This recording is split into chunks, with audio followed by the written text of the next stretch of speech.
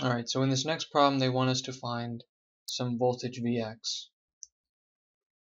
So notice how the voltage Vx is across the 3 kilo ohms, and the 3 kilo ohms is in parallel with the 6 kilo ohms on the right over here.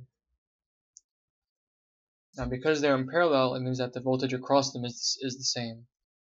And if you find the voltage across the parallel equivalent of devices in parallel, that is the same exact thing as finding the voltage across the individual components that make up the parallel equivalent. So we can make our lives easier by redrawing the circuit as such. Okay, and the 2 kilo ohms came from the parallel combination of the 3 and 6K. Alright, so we're going to solve this by using loop analysis, and then again with nodal analysis, and look at how those two compare for solving this circuit. So if we're doing loop analysis, the first step is to draw in our mesh currents.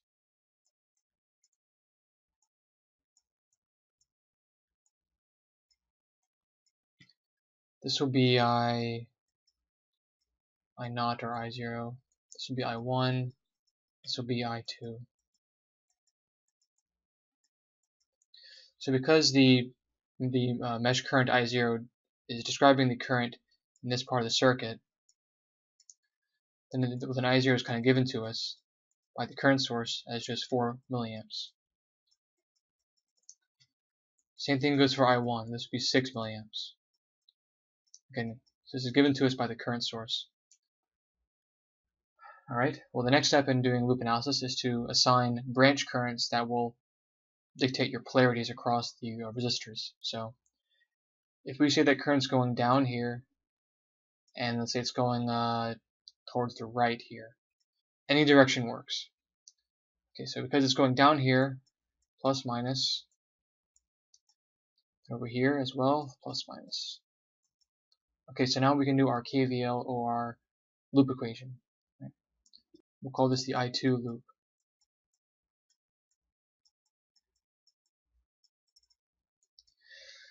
Alright, so sum of voltages equals 0, that is the setup. So we'll start right here, then go clockwise.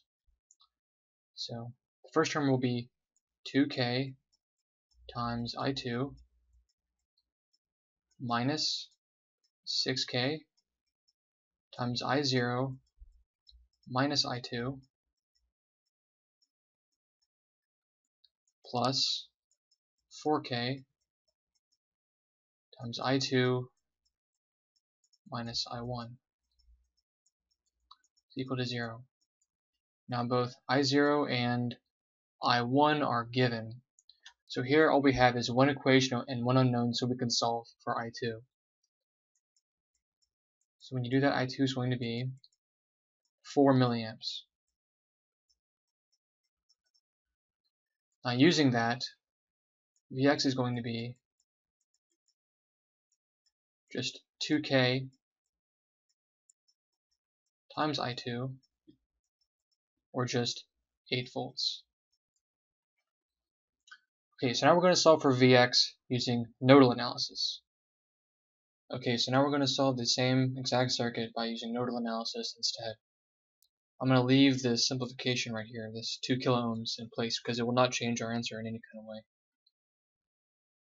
Okay, so the first step here, if we're using nodal analysis, is to look at the nodes here. Here's one node. Here's our second node. Here's our third node. And you always need a ground reference node for nodal analysis. Here we go. This bottom node will be our ground reference node. We'll label this node over here on the right. We'll call it I don't know, V2. And over here will be V1. Okay, now nodal analysis is basically just KCL. So now we have to write in our directions for current. So we'll say it's going, I don't know, down here towards the left here, and it's going down here. And of course, the current in these branches over here and over here is given by the current source. So let's do our nodal equations. So we'll do at V2, at the V2 node, N is equal to out.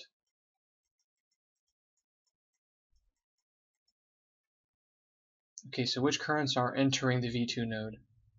Only the 6 milliamps from the current source. So 6 milli is equal to everything else. So this current over here is going to be equal to V2 minus V1 over 4K. Current down here is going to be V2 minus 0 because the ground node over 2K. Okay, so here's our first equation. At the V1 node, again, n is equal to out every time. Okay, a little bit messy. Okay. So what's going into the V1 node? We have the 4 milliamps and this current over here. So we have 4 milli plus this current over here, which is going to be V2 minus V1 over 4K. It does not change. So then all this is equal to what's leaving the node.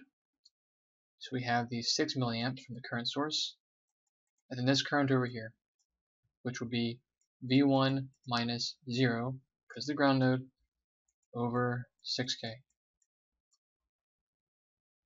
Okay, so now we have two equations and then two unknowns, so we can simplify both of them and then use substitution or a matrix to solve for V1 or V2. Now V2 is the node of interest because Vx is actually equal to V2 minus 0, because Vx is the voltage difference across this resistor. So from here to here is Vx, with the upper hand side being more positive because of the polarity assigned. Okay, so when you do that, V2 is equal to 8 volts, which is equal to Vx. So again, you get the exact same answer using either method. Of course, nodal analysis here would take far more time than doing loop analysis. Okay, so here's just a quick summary of how to write currents in terms of V over R and how to write voltages in terms of I times R. So you would do this first part over here in nodal analysis, and down here in loop analysis. You can pause the video at any time to view the figures like here and also down here. Okay, so we're going to end this with a Thevenin's problem. So in this circuit right here, they're asking us to find the Thevenin equivalent circuit, basically, for the load in the problem. So our first step is to always open circuit the load for any kind of Thevenin problem. And so this open circuit voltage will be Vt. Right, so Vt is a voltage, so we're going to use KVL at some point to find Vt. So our new mission becomes to find other voltages in the circuit and then use those to find Vt. Now, the most obvious KVL path that we see is right here. Right? So that involves the voltage across these two resistors. Luckily, we already know the voltage across this resistor, because there's 5 amps flowing right here. This part of the circuit goes up, then it has nowhere to go but left, because of the open circuit. So we know immediately that there's going to be 20 volts across this resistor, the 4 ohms, 20 volts. For the current over here, we're going to use loop analysis. Alright, so if we start to label our mesh currents, so one over here, let's call it IX. This one over here, this is a given from the current source. It's just going to be 5 amps. We also need to choose a direction for the branch current on the 2 ohms. So we'll say that's going down. We could also choose up, but both are totally fine. Alright, so if we start doing our first loop equation, so for the IX loop,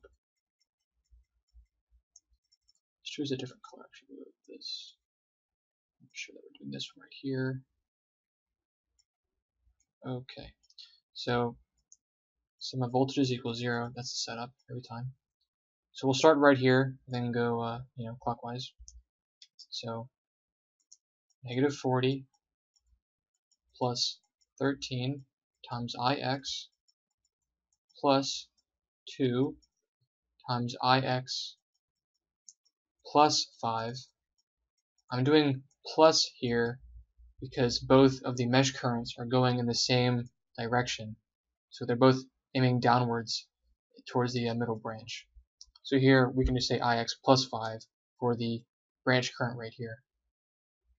Alright, and then this is equal to 0. Since solving for ix, you get ix is equal to 2 amps. Alright, well now we can solve for Vt by doing KVL. So we'll do KVL in this manner here. So doing KVL. We'll start right here. So Vt, then plus 20 volts, so plus 20, then minus 13 times Ix. And this is of course just 2. It's just 2 amps. So equal to 0. So Vt is equal to 6 volts. Alright, so for RT or R Thevenin, we open circuit any kind of current sources and we short circuit any voltage sources. So we've done that here and also over here. So if we look at our nodes here,